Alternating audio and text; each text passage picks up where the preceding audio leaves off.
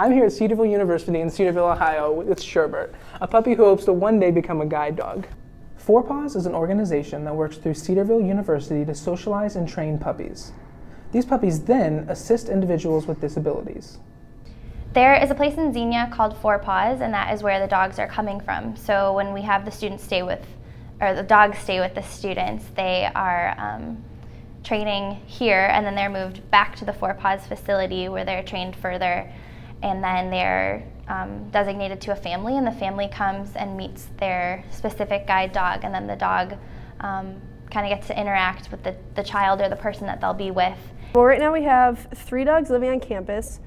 Sherbert is one of them. There are special rooms in one of the dorms on campus where they can live that don't have carpet.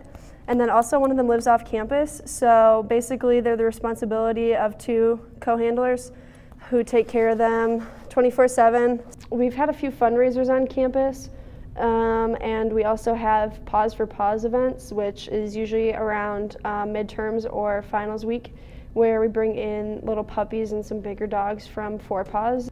If you'd like to be a part of this organization, contact Laura Hinckley or Becca Hostry. Then you can play with puppies like Sherbert whenever you want.